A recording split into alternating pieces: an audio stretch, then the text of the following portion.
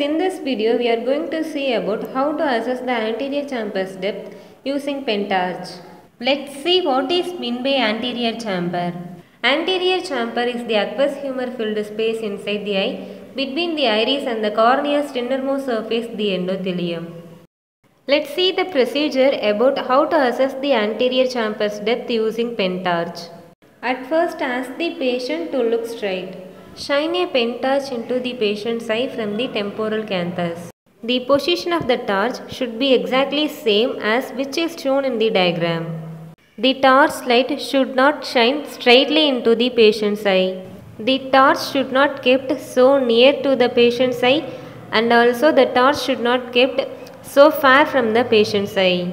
If the position of the torch is wrong means we may get inaccurate results. The position of the pen torch should lie in the same plane of the eye.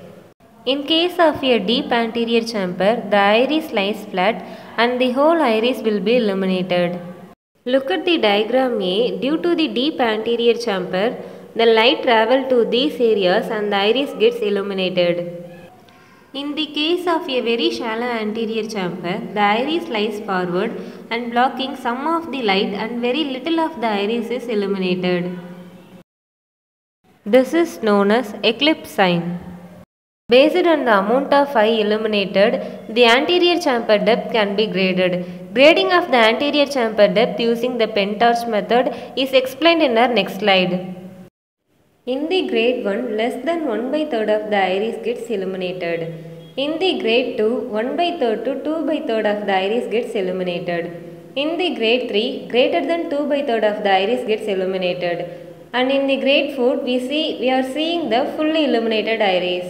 Grade 3 and 4 is recorded as normal, and grade 2 indicates the possible of angle closure, and the grade 1 indicates risk of angle closure.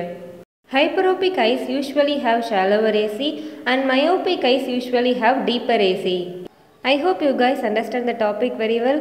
If you like the content means like the video, and for regular optometry updates subscribe our channel Optometry to Z.